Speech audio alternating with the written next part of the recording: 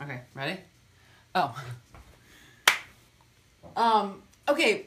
Hey Spartans, Sephir here. So, food of the week this week is lentils, lens culinaris.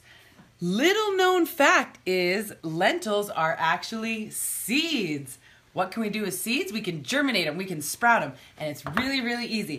So what we're gonna do is we're gonna take a 1/4 cup of dried lentils, preferably organic. They have ones that you're supposed to use for sprouting, but I say whatever. And then you add some, spring-fed fresh distilled water you went and harvested. And then you let that soak overnight somewhere dark for 8 to 12 hours. Room temperature, 60 to 85 degrees.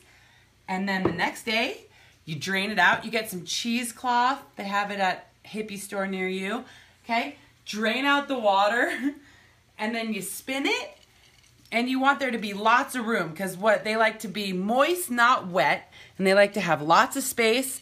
And then you want to rinse them like 2 to 3 times a day. And then they get bigger and bigger. And then they sprout their little tails. And that is what the beginning of their plant is, or their cotyledons, their seed leaves, right? So this is like day 2. And this is day 3. Now, why are sprouts good? Because they make the proteins more available, because the enzymes help your body be like, woo, seeds are alive, everything, energy's moving, plants are happy, vitamin A, B, C, and E, iron, zinc, potassium. It's amazing. So welcome to the wonderful world of Spartan seeds. And if you need more directions in this, there's like a million YouTubes that teach you how to sprout, but it's delicious and nutritious, and you can even sprout it under your car seat on your way to your next race.